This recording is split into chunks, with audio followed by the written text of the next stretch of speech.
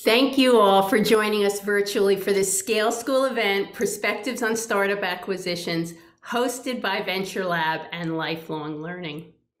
I'm Lori Rosenkopf, the Vice Dean of Entrepreneurship at the Wharton School, and it's great to have you with us today. Our program today will be led by Assistant Professor Danny Kim, whose research interests in the areas of high-growth entrepreneurship, strategic management, and mergers and acquisitions will frame today's discussion. And Professor Kim will be joined by our esteemed panelist, Gary Johnson, who's Wharton Grad '08. Gary is the founder and managing partner of Kokua Ventures, and he's formerly the global head of strategy, business, and corporate development at Pinterest. We're also joined by Rich Riley, who's Wharton Grad '96, and Rich is the co-CEO of Origin Materials, and he's the former CEO of Shazam. How will today's Scale School program work? We'll start with teachings from Professor Kim, and it will continue with a discussion between Danny and our panelists, and then we'll conclude with questions and answers. So feel free to ask questions in the chat throughout the program if you want to participate in that portion. And now I'll turn the program over to Danny. All right, thank you, Lori, and welcome everyone. I'm delighted to welcome back our alumni and to be able to discuss startup acquisitions with you all. To give you a sense of where we are headed, I'm going to be starting us off with a brief primer on our understanding of startup acquisitions, which are when established companies like Intel and Google go on to buy out startup companies. I'll then showcase new research insights based on cutting edge research on this topic. We'll then bring in our two panelists to provide a perspective on both the buyers and sellers in these acquisitions. So to get us started, the past few decades have shown a dramatic increase in startups being acquired by established companies. So in this figure here, I'm plotting the share of venture capital-backed startups that are exiting successfully, that is liquidating through an IPO, which has been the traditional home run outcome for startups, or through an acquisition. As you can see here, acquisitions have become the dominant channel through which startup companies are choosing to exit. What this trend reflects is a changing competitive landscape where large firms are looking at startup companies as a source of growth and renewal. And exactly what are these benefits of buying out a nascent company? Well, most often startup acquisitions are motivated by new technology that established companies can bring in rather than develop them in-house. This is going to give you a window onto the next generation of breakthrough technologies. Consider the approach of Google, who is a major player in this space. As you can see in this infographic here, they've done more than 250 acquisitions since their founding in 2001. Beyond their search business, pretty much all of their growth has come from acquisitions like YouTube, Android, Nest, and so forth. Second, acquiring startups will be a way to eliminate competition before they become a bigger threat. And while companies don't readily admit this, recent research has shown evidence of this by revealing that in some acquisitions, the buyer shuts down the target firm and their product immediately after the acquisition. From a policy perspective, this has raised many, many concerns around the anti-competitive effects of startup acquisitions. In fact, the Federal Trade Commission launched an investigation into the largest buyers in this space with allegations that they're harming the competitive landscape. And while policy won't be the main focus of our conversation today, this is a very important piece to keep in mind as you see this play out in the media and around us. Third, startup acquisitions can be an important source of new talent that is going to be harder to perhaps hire in traditional labor markets. And the benefit here is that you're going to bring in a team that is already proven to work together effectively. This has led to a phenomenon called acqui-hiring, where companies are looking to harness new talent from startup companies. And echoing this view, Mark Zuckerberg once said, Facebook has not once bought a company for the company itself. We buy companies to get excellent people. Now, despite all of these apparent benefits, startup acquisitions in reality have done poorly, both from a financial and strategic perspective. So why might that be? Well, we have to remember that unlike two large companies that are merging, generating synergies with combining their large asset bases, Startups are inherently an asset-light business that are a people-driven business. What that means is their value is really rooted in the people and less so in other assets like physical property or even patents and distribution channels. The tricky thing here is, unlike other assets, people cannot be purchased and owned outright because they could actually just walk away from the firm any day. So what that gives us a world in which the returns from acquiring a startup is going to critically depend on your ability to actually retain these employees after the acquisition. So how effective are startup acquisitions as a hiring strategy? In my recent research, I examined this question using population level data from the US Census Bureau to study startup employees acquired by large firms. I then compared these acquired workers to people who are traditionally hired by that same acquiring firm in that same year.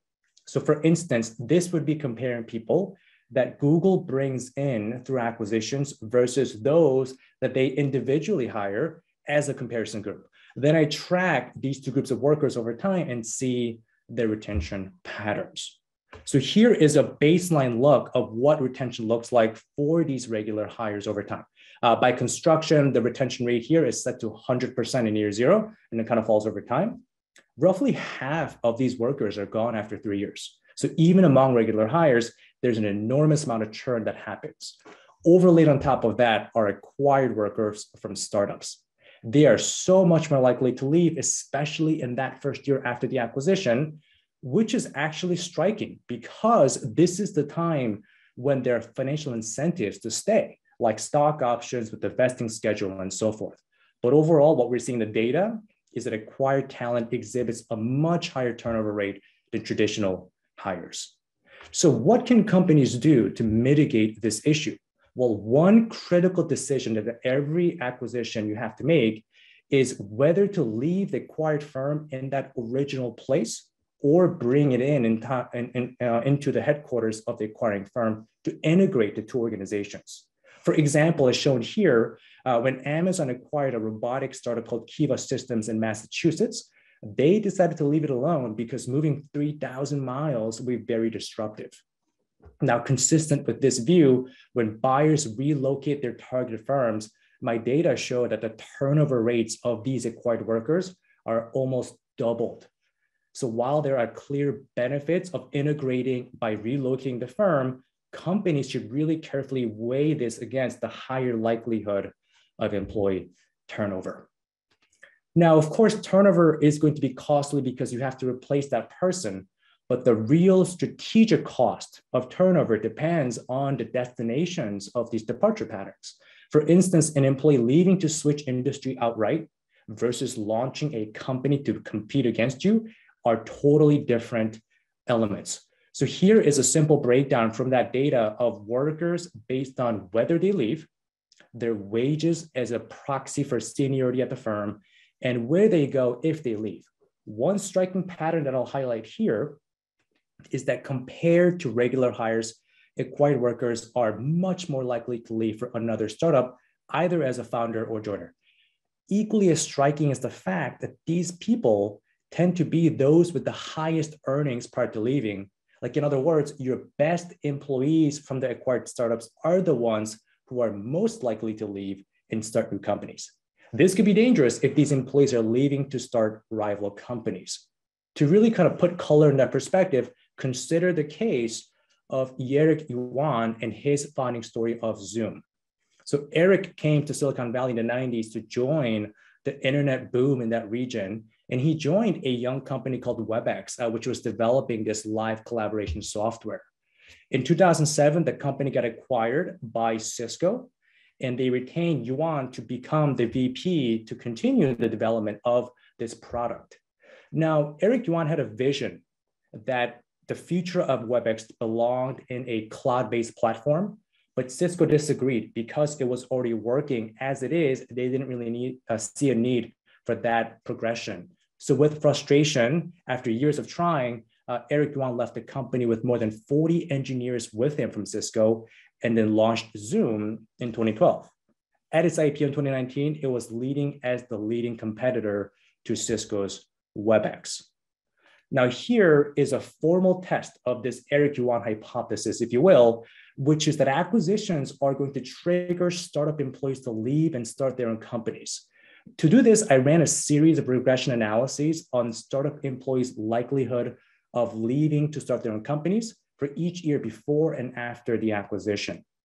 As you can see in the plot, just to summarize, before the acquisition, which is the vertical red line, that effect is basically zero. But after, these people's likelihood of leaving and starting a new company goes up 2 to 3x. And many of these companies are in the same industry and region as the prior employer. And what that tells us is that startup acquisitions are leading to the creation of new competitors in this landscape. So let me just close out by showing you that, yes, this is the first research to really systematically link this, but this phenomenon is not necessarily new.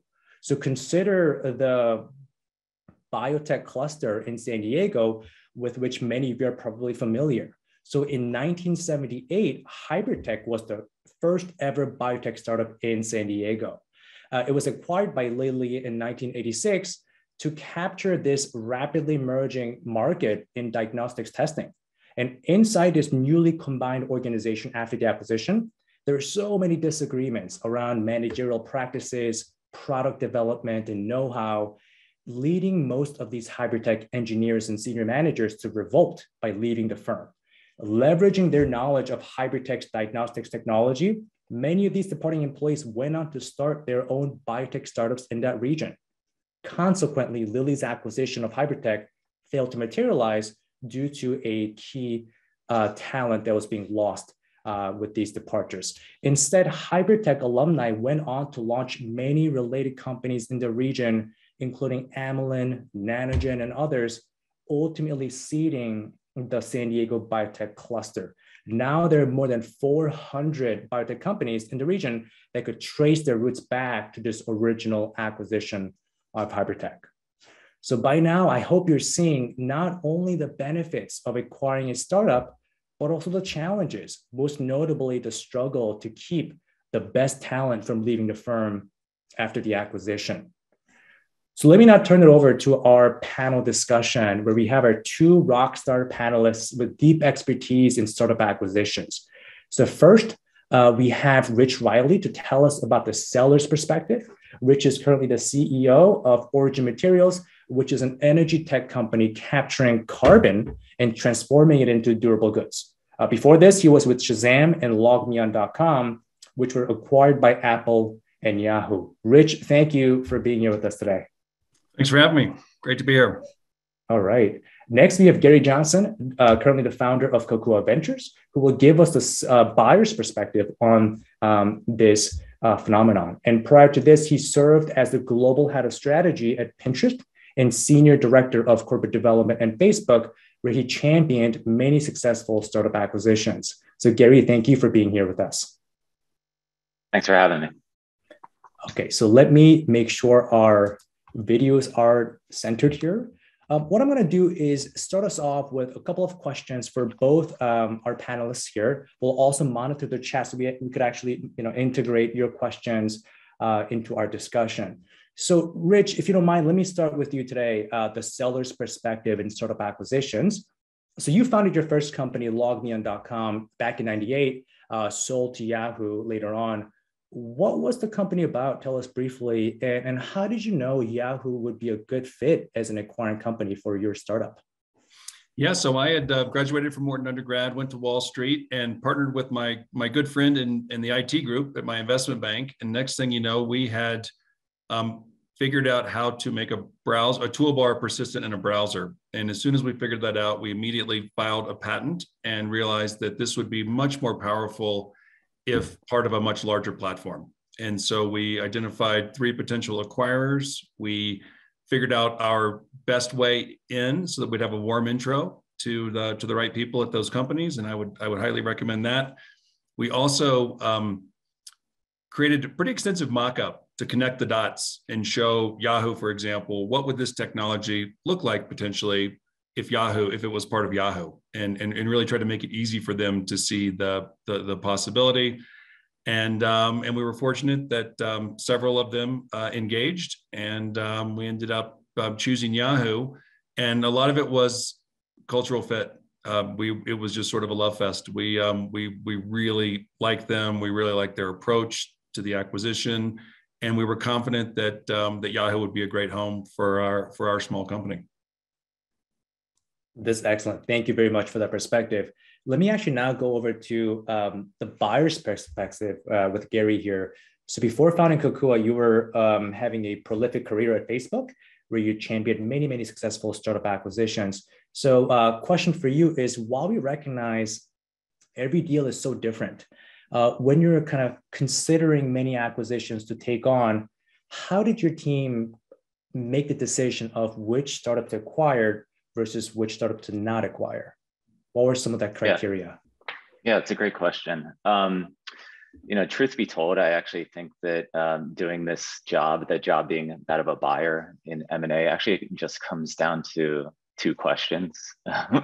not to belittle it, but I actually think they're really hard to answer.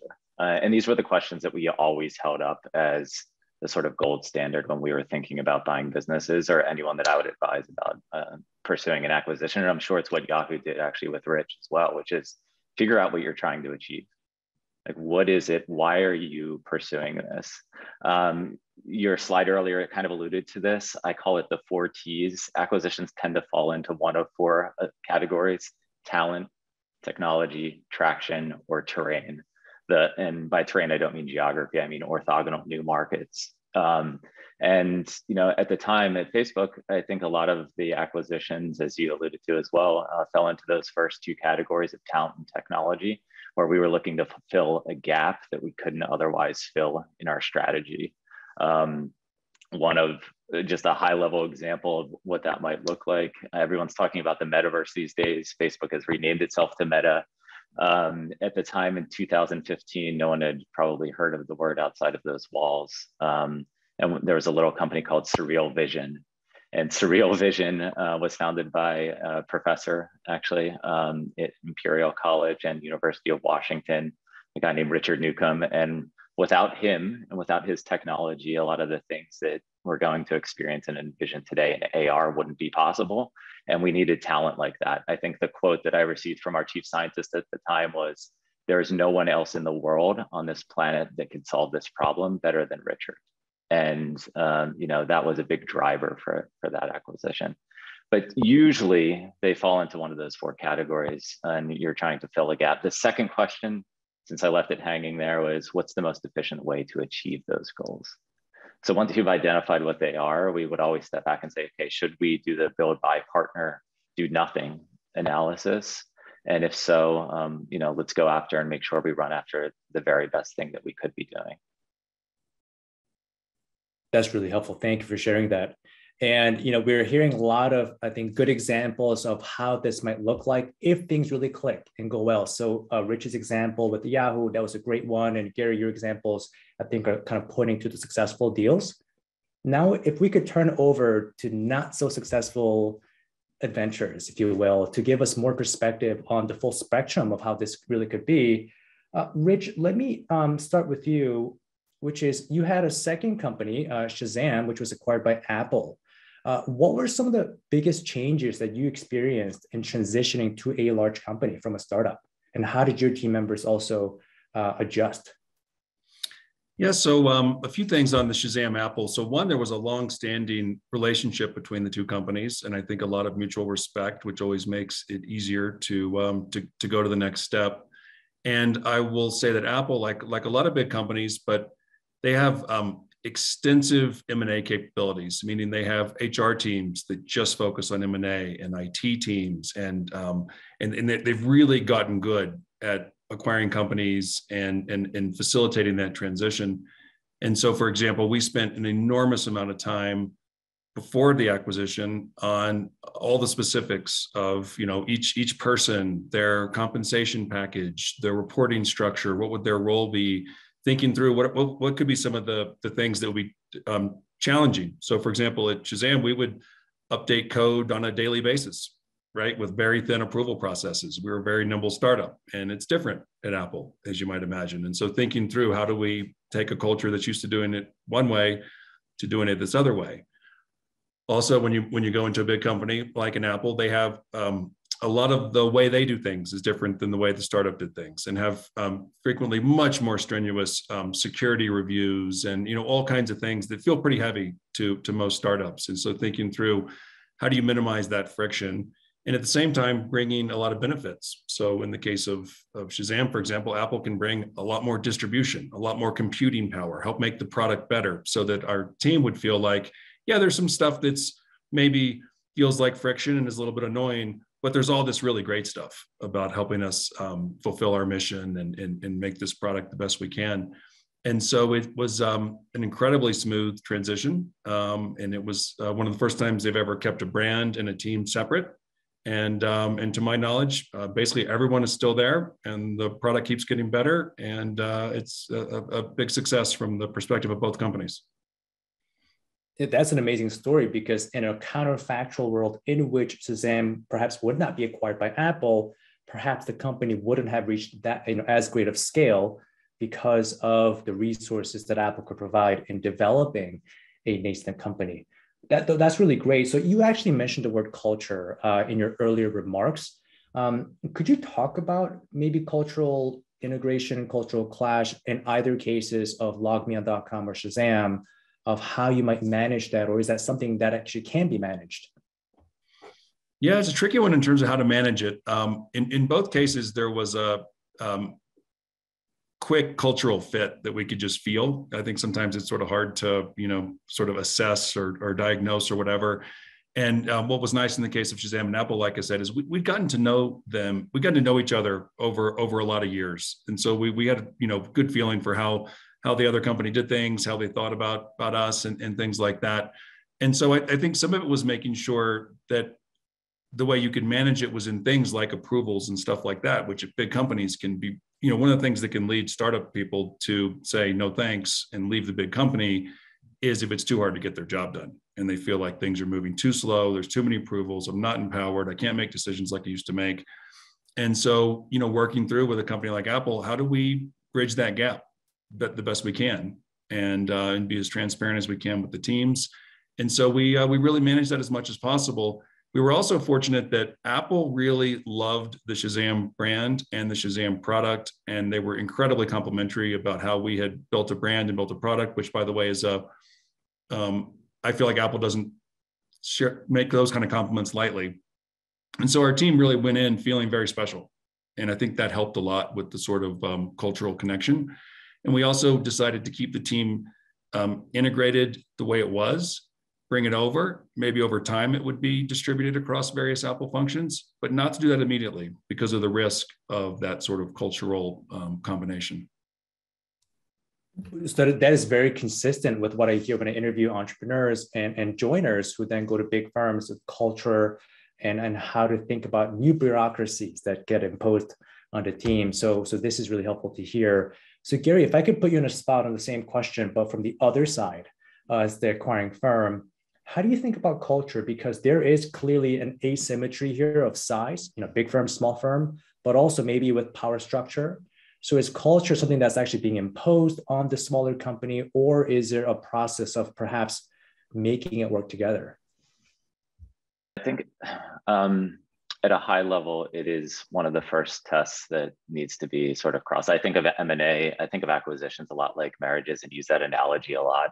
I'm often telling my wife the size of the engagement ring doesn't determine the success of the marriage. And I think that holds true for acquisitions as well. I have an acronym that I call AIR. It stands for alignment, integration, and rationale. A friend of mine added an F to the front of it to call it FAIR, and the F stands for fit. But I think every great acquisition that I've ever worked on, and I think the best serial acquirers actually get this and understand this, otherwise they wouldn't be able to do it serially, which is that you need to really be transparent, tactically putting this into sort of what Rich has alluded to with the acquisition of Shazam. You need to be transparent about where you want to go together. like just like a marriage, the places you want to live, where you want to send your kids to school, whether or not you're going to relocate people or not. I think the bespoke method with which acquirers approach that and the care with which they consider acquisitions, the more successful they'll be.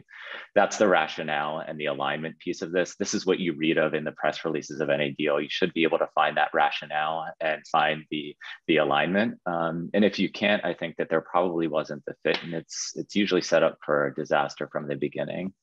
The second thing is, I think you need to collaborate. It sounds like Apple was very good at this. I've been part of some acquisitions when I was there as well, before they had a corporate development team.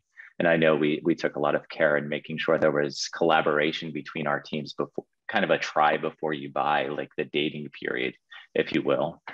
And then lastly, I think you need to be willing to reinvest. The best acquirers, I think, go about seeing these investments that they're making not as a standalone sort of one-off, but actually something that they need to reinvest and surround the team with. And a lot of that comes out of those early conversations around whether or not you truly do have the same vision, the same rationale, and the same alignment with the startups with whom you're interacting. But I think those learnings, on the flip side for me, the best learnings that I've got, the two reasons why I see deals fail, the two biggest reasons are the deal sponsor or the deal owner leaves the room, or they abandon the acquisition, they abandon the marriage, if you will, or the strategy shifts. And in our industry, at least the ones we're in, the industry is shifting so quickly and you're evolving so fast that there is always an inherent risk that the strategy will change. And that one's kind of outside of your control. But those two tend to be the biggest reasons why, outside of the cultural sort of fit rejection, why I've seen startups fail in their acquisitions. That's really helpful. So I guess to take your analogy further, that process before marriage, this dating process before the acquisition of really trying to figure out, is this person or company a good match for me? I would love to hear from both sides, actually. How do you figure out that potential fit or match? I mean, what are the questions you should ask? What are some signs you should look for in terms of perhaps red flags, in terms of match quality? Was there ever a consideration of those elements? Maybe with you, Rich, first, of selling your company to a larger company. Yeah, I think it's being transparent and collaborative. So, in the case of LogMeOn, we wanted that technology to be used by as many millions of people as possible, and for it to be very wide open. So obviously, if the acquirer had wanted to make it put it behind a paywall or something like else, we might have had a big disconnect before we even got going. And similarly at Shazam, our internal sort of value statement was deliver magic together. And so we were in the magic business. And so an acquirer that didn't want to make the product better every day and have it used as ubiquitously as possible was going to be a really tricky fit for the way our organization thought about itself and thought about what it was trying to accomplish. And so I think to Gary's point, making sure you have a lot of alignment around some of those top level North Stars early on is really critical, or you're probably in for a lot of pain. Just continuing on that, you mentioned the word magic. It was the 10-year anniversary this past weekend of the Instagram acquisition. I think everyone knows about the magic that happened there.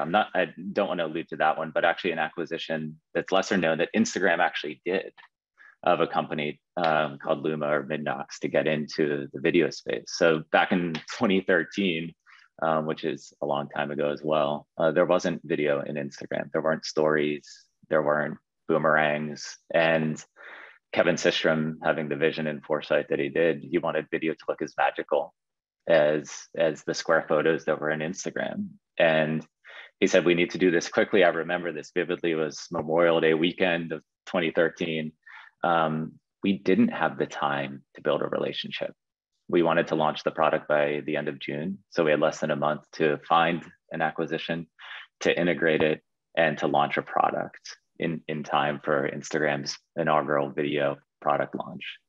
And that was a challenge. As you might imagine, there weren't that many startups working on what Kevin thought would be a magical video experience. But we found a company in Palo Alto, of all places, at a school that I won't mention on this conference, coming out of their startup accelerator. And there was clear alignment. We built a relationship quickly with the founders. Similar to you, Rich, they wanted to see their product in hundreds of millions of people's hands. It wasn't about the price tag. It was about them seeing that there could be this realization that their technology may not reach a couple 100,000 people, but a couple 100 million people overnight. And that company, went on to, integrate and build lots of products like Hyperlapse and Boomerang and lots of things. And actually, eventually, one of them is still at the company, but it was three brothers that started it. So a pretty magical story. One of them's still there, and the others have gone on to found other companies. It's really refreshing to hear a new perspective on an Instagram acquisition. I mean, we hear about it a lot, and when that deal was announced, I think a lot of us were scratching our heads with the price tag. And I think knowing how it has turned out, this has to be one of the most successful acquisitions of all time. So it's really interesting to hear about that one. So Gary, while I have you, I would love to kind of follow up on a conversation of employee turnover. So as the data showed, really high rates of turnover, both the founders and joiners, perhaps engineers and managers as well. So from the buyer's perspective, what was your experience like? I mean, how much of this was anticipated versus unexpected? And if there are any kind of key personnel, what kinds of talent are you looking more towards retaining versus others? I think the seeing your charts actually was really validating and refreshing at the same time. I've done similar analyses inside of a few companies now, and I tend to find similar statistics, which is that in the case of acqui-hires or talent acquisitions or whatever you might call them, what we found is two things. You tend to overpay for them. People tend to attrit earlier. They tend to leave the company sooner than regular employees. And the third one, which is more of an in-house statistic than an out-of-house, is that they tend to actually underperform in performance reviews relative to their peers. So you're overpaying for underperformance and early attrition. That's a great conversation to have with your CFO when you want to go and pursue one of these. It's great to be rich on the other side. But I think the important point to also understand is that the data tends to be of a very large data set, at least for serial acquirers. And within that data, you have the outliers. And those outliers tend to deliver a significant amount of value to the company if done correctly and if identified correctly, that far outweighs any cost or premium you might be paying or attrition or HR costs that might go to mitigate or manage any type of failed integration, if you will. But that data does very much hold, and I've worked with folks from other companies that were in your slides as well, and I think we all see the same thing. So why do you do them? You do them because I call it you buy to build. You're acquiring someone with a core competency, with a motivation that's clearly aligned with a strategic gap that you have, and you know not how to fill it. It reminded me of the purest example I could find was from a company that I'd worked on acquiring back in 2014 or 15. Facebook got into the drone business. We wanted to launch unmanned aerial solar powered satellites that flew at 65,000 feet. And I remember putting together with our HR team the first offer letter and creating the position inside of Salesforce for an aerospace engineer at Facebook. Because we were going to be building, and we acquired a hangar, and we were building literally airplanes that we were going to then shoot laser beams at to bring internet connectivity to parts of the world that had no connectivity. Sounds like science fiction until you see what's happening in the world today with Elon and others with Starlink. But at the time, there was this gap, and we were, like surreal vision, AI, AR, internet connectivity. You end up paying a premium where oftentimes you're paying professional athlete salaries for talent, but you're getting talent that you otherwise could not get or you could not attract had you not had this need. And that need ends up outweighing, in my opinion, any strategic sort of cost that you may see in the sort of early attrition or underperformance from other employees that get added to that pool. Wow. So basically a small share of these big outlier outcomes will more than pay for these below average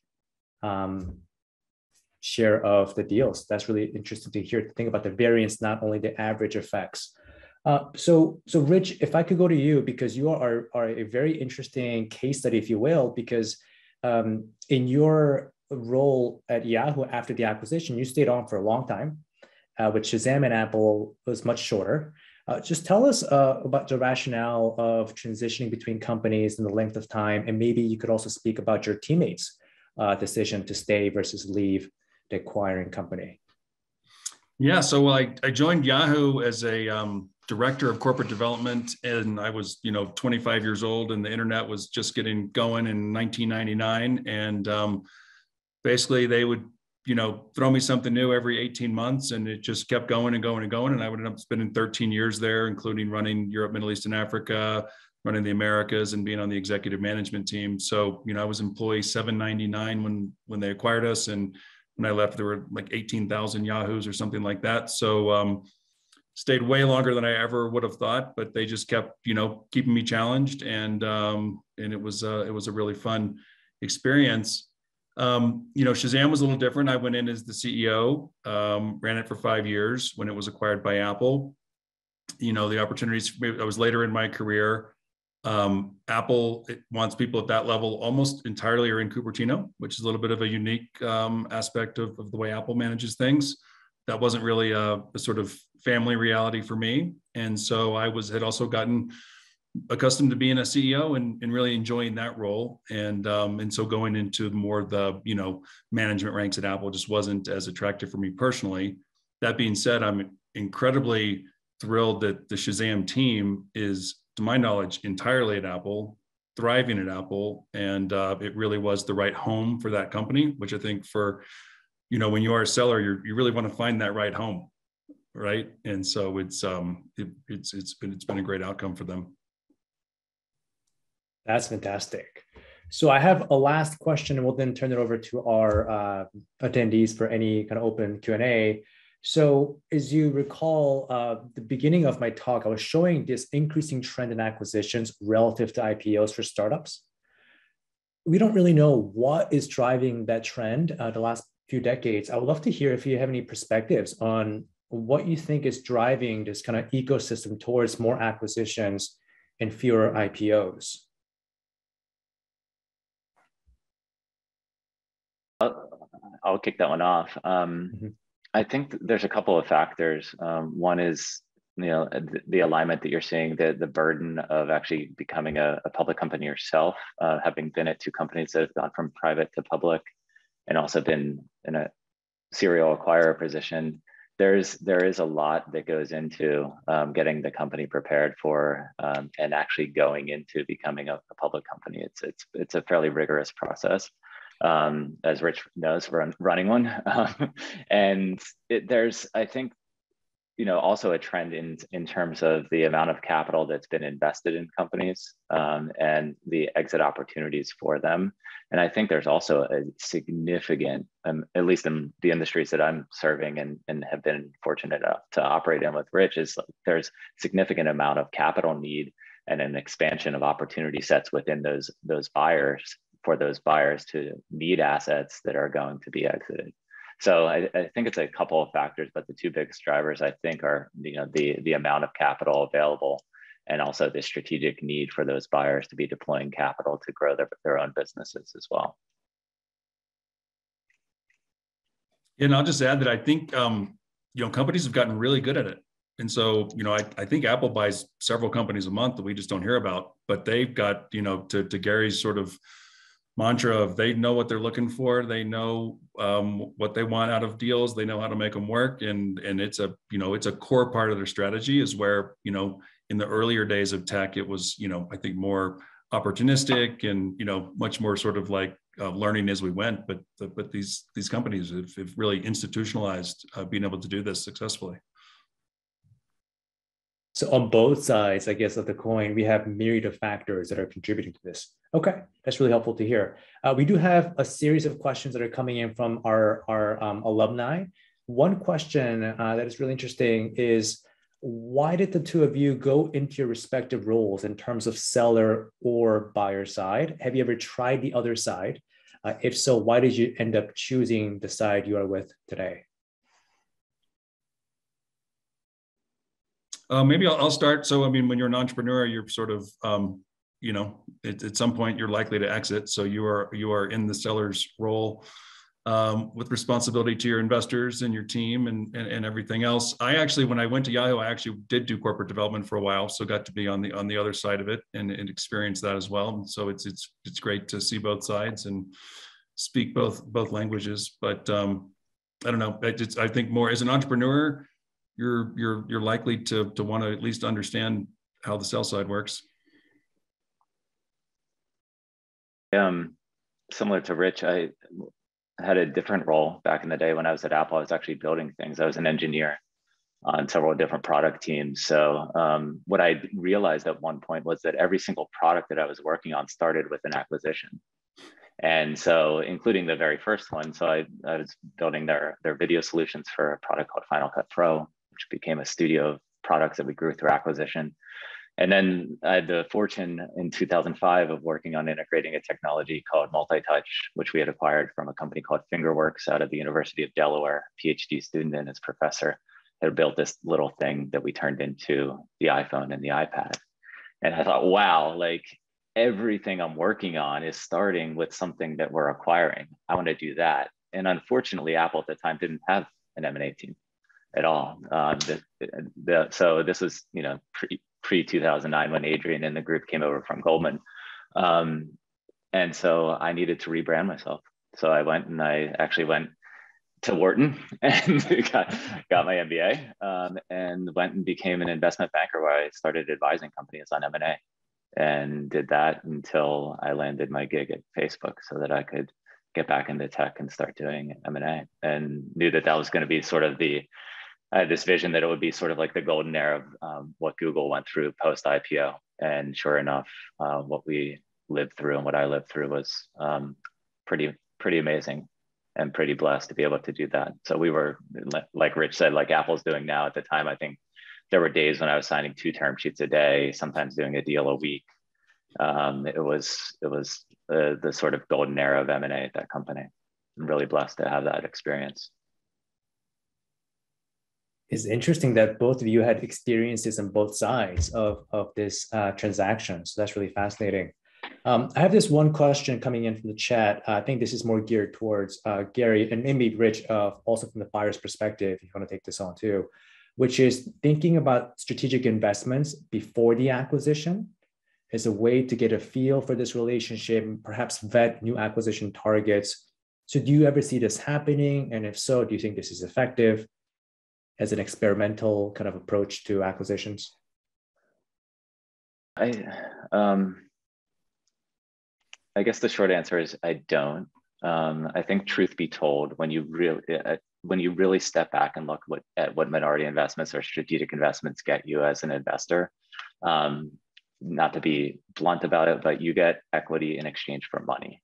That is it. There's certain board rights or certain other motivations that people might have, but rarely are you getting any other insight other than what you would get if you normally just organically built a relationship with that entrepreneur.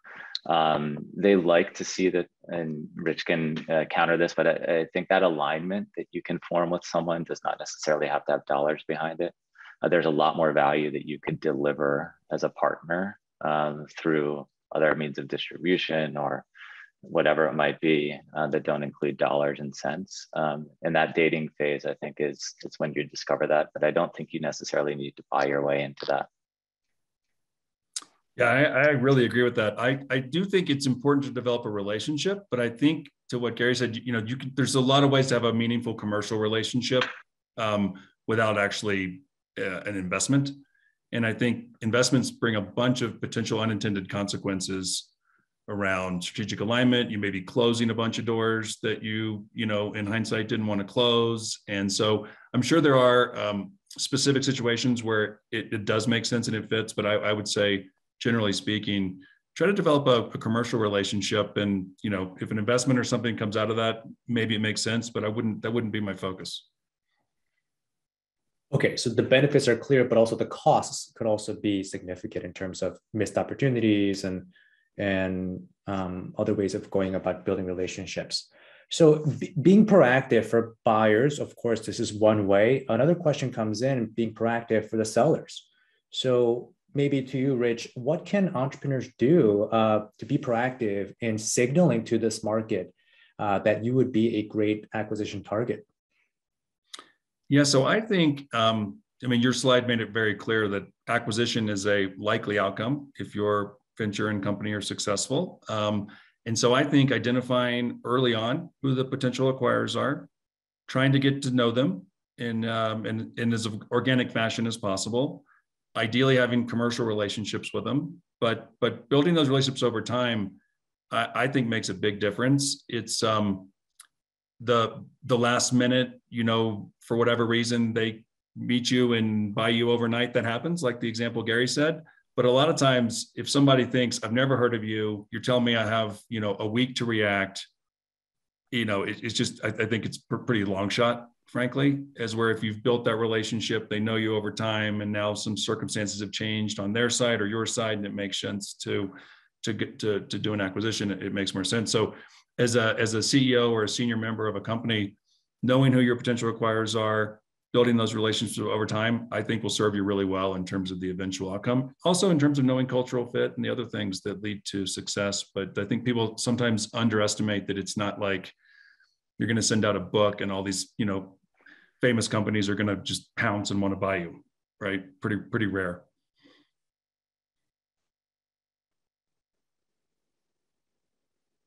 Did you want to chime in, or should I move on to the next one? You can move on. Okay, so I have two questions that are basically intertwined.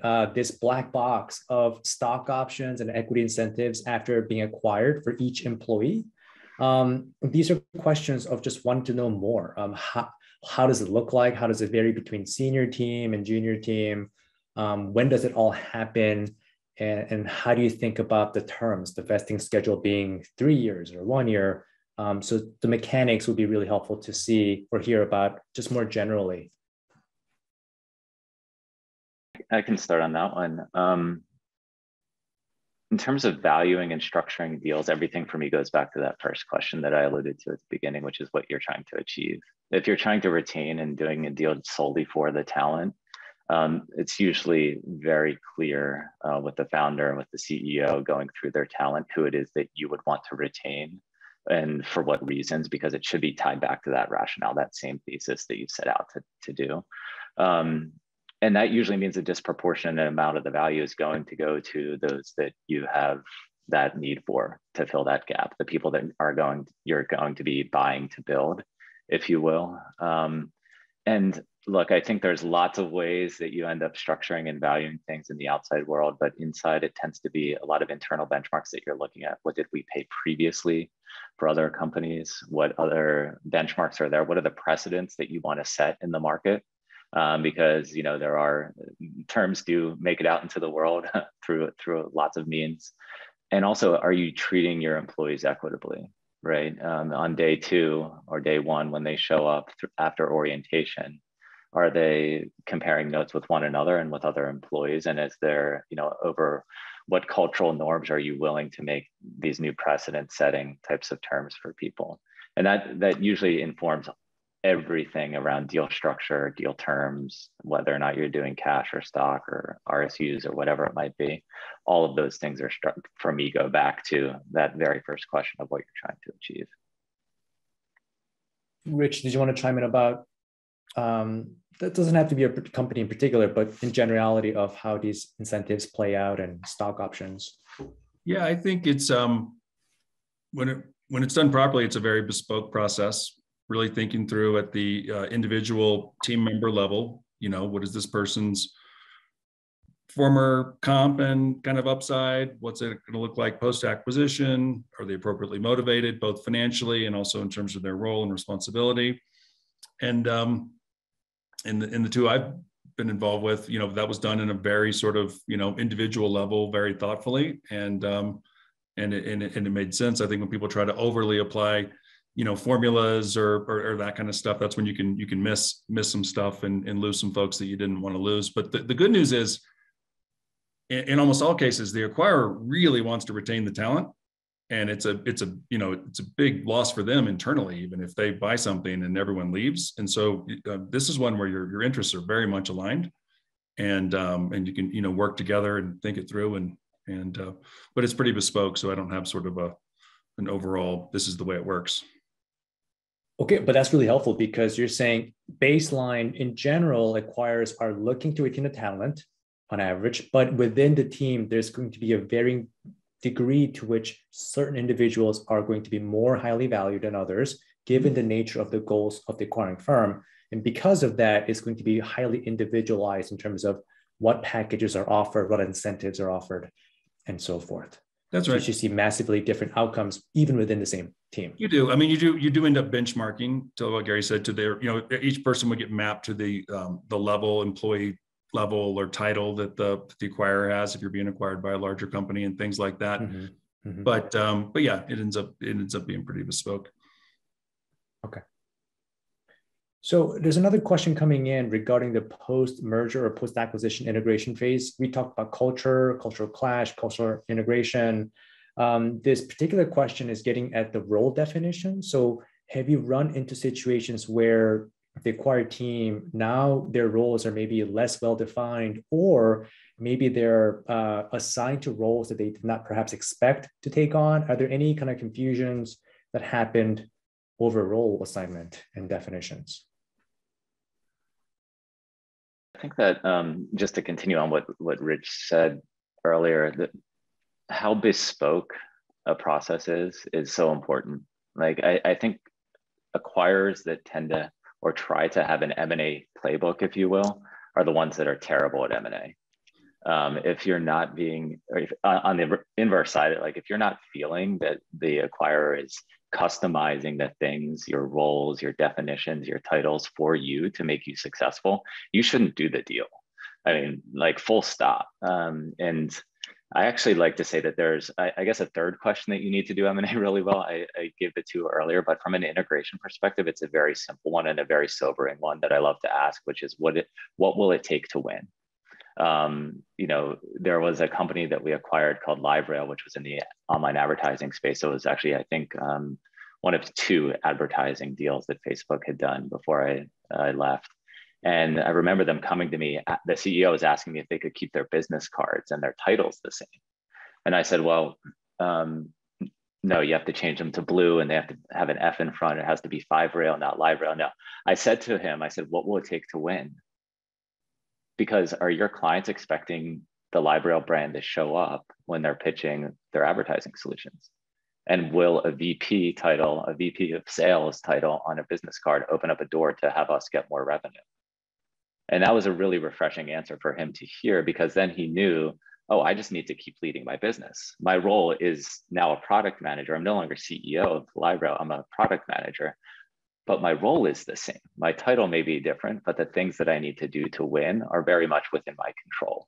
And I think when you give that bespoke feeling to entrepreneurs to know that you're aligned, I think that those deals end up paying dividends and you end up retaining employees and all the goodness happens.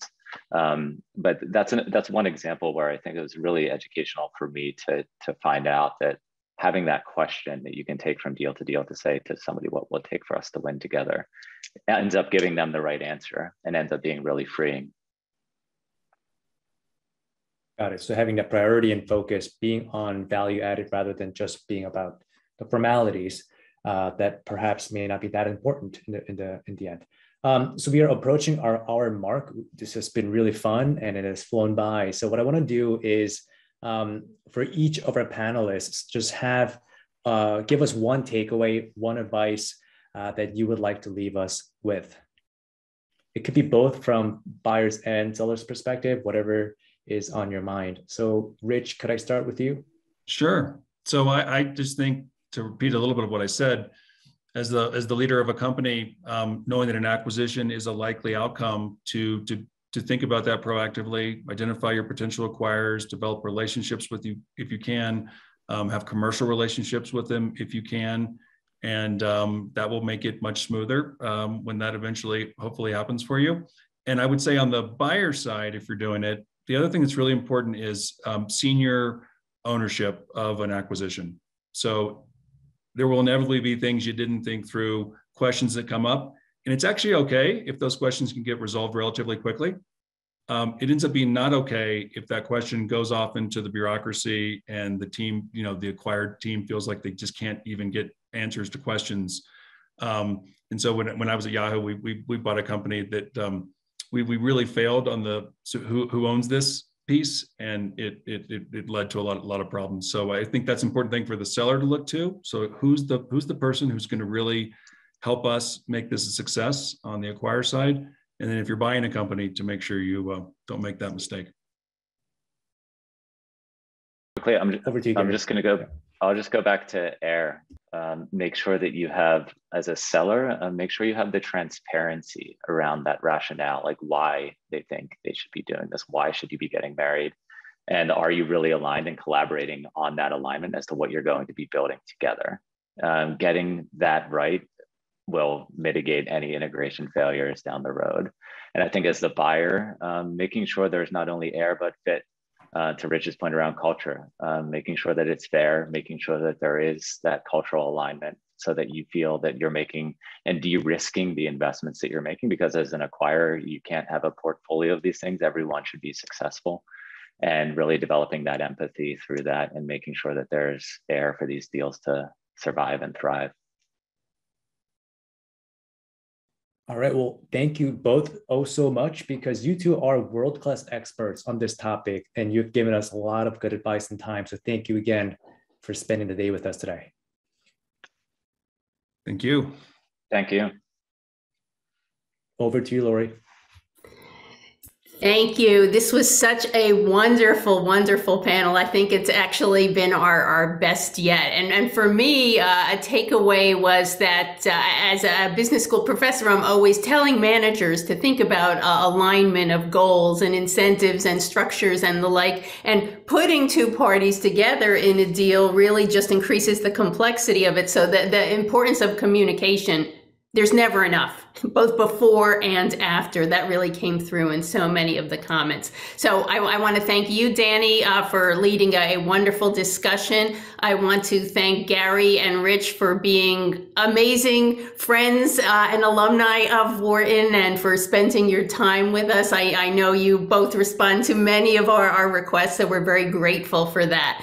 I also want to say thank you to our partners from Lifelong Learning. So we've had with us Amy Nichols, who's our Director of Lifelong Learning, and Alyssa Swanson, our Associate Director, and of course, our beloved San Francisco Venture Lab team. So Irina Yen, who's the Senior Director of Venture Lab, Allison Grant, who's our Director of Events, and of course, Sarah Rodriguez and Ali Kranzler, who keep everything moving on these events. So thank you, everyone, for joining us at today's Scale School program. Again, Perspectives on Startup Acquisitions, and we'll look forward to seeing you next time. Have a great day.